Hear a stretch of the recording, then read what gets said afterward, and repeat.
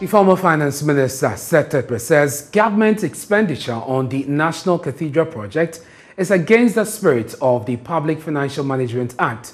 Norton MP Samuel Okudzeto-Ablakwa, who has been leading a campaign for transparency and accountability, accused the Finance Minister of failing to seek parliamentary approval. But Ken Ofiriatta rejected that in an interview with a state broadcaster. Now, speaking exclusively to Joy News, Seth Terkper said the move by government is wrong. You know, remember we had said that the SDR money, for example, which is being shown as financing, right, we saw it, should come in first because our money as revenue and be appropriated, right?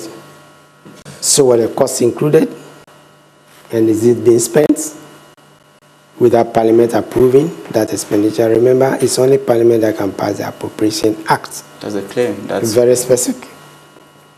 Right, so any off-budget item. So I think my former boss, President Mahama, mentioned, if you remember, somewhere, and he was virtually roasted when he said, you know, things were being paid as a even part of the line items. Well, let me point you to it. You know, you after this show, you go and look at the appendix where the allocation is made to the various ministries and others.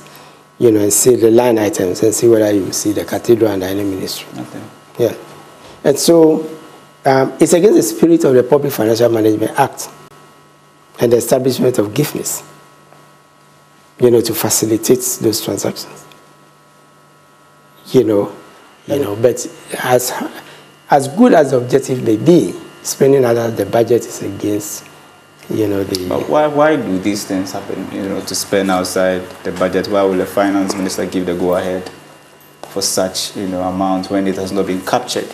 Well, I think it's the Finance Minister who can answer. So, yeah, we push for fiscal discipline, but the straight answer to that is it's only the current regime that can explain, you know, why it wasn't shown. It's against fiscal prudence.